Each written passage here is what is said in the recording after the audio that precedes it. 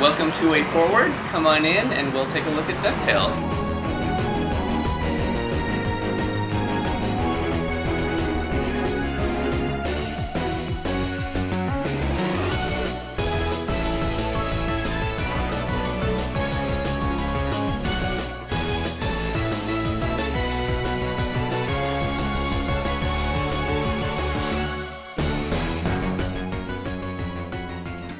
One of the most important aspects of a video game is its sound.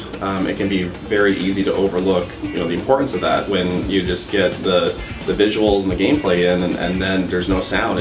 Something isn't quite right. Once you get the sound in there, it's very important. And one of the things that we do really well is you can't just make it sound like Foley from a movie. You need to. There's iconic sounds for jumping and landing and hitting an enemy that they need a certain punch, and our sound designers just know how to make like a perfect gameplay sound, and it just adds to the game significantly. Without it, the game just feels empty.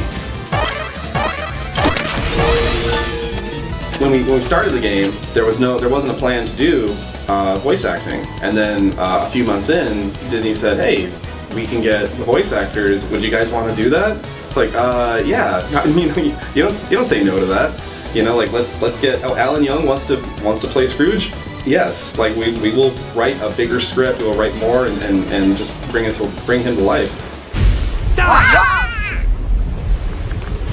But you better stick close to me, just in case. The DuckTales music, some of the best 8-bit music I've ever heard. I love it. I mentioned before how much I like the Transylvania level. I love the music too.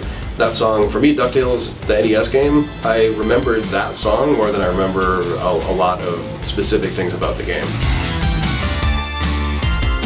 The original DuckTales game has some of the best music like ever, and I love the fandom for the Moon theme, but for me, I love the Amazon theme song.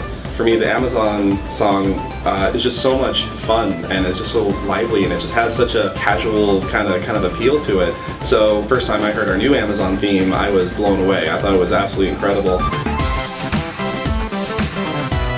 The work they've done on rehashing all these tunes, that there's such a almost crazed appreciation for the original. I think they've done a really tasteful job for creating a kind of a new sound, making it sound modern, but still have that addictive 8-bit classic vibe to it. So yeah, as far as the new music goes, I mean, I'm really excited that Jake is doing them. I've worked with Jake for a long time, like 15 years or so. I mean, the first project that I remember working on with him was the original Sean Tape soundtrack. Yeah, so many people have that nostalgia for the DuckTales music, even if they weren't as much fans of the cartoon, which a lot of us obviously were. After school, just watched DuckTales all the time. The music was something that sort of lived on its own, and for anybody who's into video game music today, I don't know many people who dislike the DuckTales music. It's usually a pretty sweet memory for people. Another song that just stands out is the Himalayas track, and one of the things about it are just these drums that drive through the song. There's this drum solo kind of section, and one night I was just playing the song really loud, and a programmer who just happened to go on by started air drumming like to the beat because it was just so powerful, and then we all chanted "Huh" with the voices in the song because it's such a catchy song.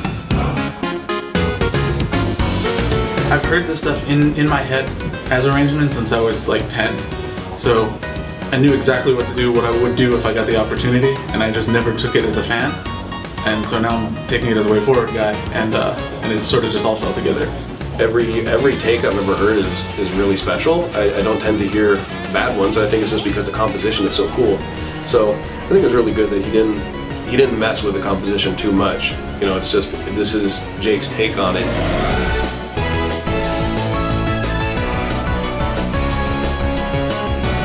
Just silly enough, just epic enough, and it is more orchestral, and it's just a really good fit. But yeah, this is definitely one of the more special projects that I've had a chance to work on. I tried to communicate that in the music, that it's not just another job where I have to take a property and work with it. It's saying hello to myself as a 10-year-old kid. One of these days you're gonna be doing this officially, and it's kind of hard to believe to even put that in context.